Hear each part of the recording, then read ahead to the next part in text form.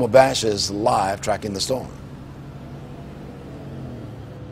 Yeah, Leon, we're right outside the queue where a light pole fell onto two cars, damaging them pretty badly. I'm going to step out of the way so you can take a look. Now, this family driving from Cleveland back home to Kalamazoo, Michigan, they just got the pole off the car here in the last 30 seconds. The family had been sitting in the car for the last 15-20 minutes just waiting for the power company to get here to turn off electricity before they were able to move out of their car. Now, that light pole snapped when those strong winds moved through downtown. About 45 minutes ago, it just snapped right at the base, fell into the back of their car.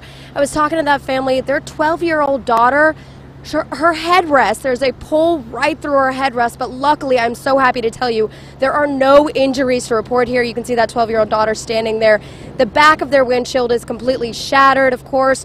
They're still going to try to make that drive back to Kalamazoo, but they are cleaning up this street right now. Again, that light pole just snapped at the base, falling into the back of this family's car. Luckily, no injuries to report. And another thing I can tell you, this family telling me they actually ran into a bear back in Michigan last week that totaled their car. So those insurance bills are really adding up for them. Again, that storm just moving through here about 45 minutes ago, but you can see right now we've got some stormy skies, but no rain. Live in downtown, Homa Bash, News Channel 5. Okay, Homa, and check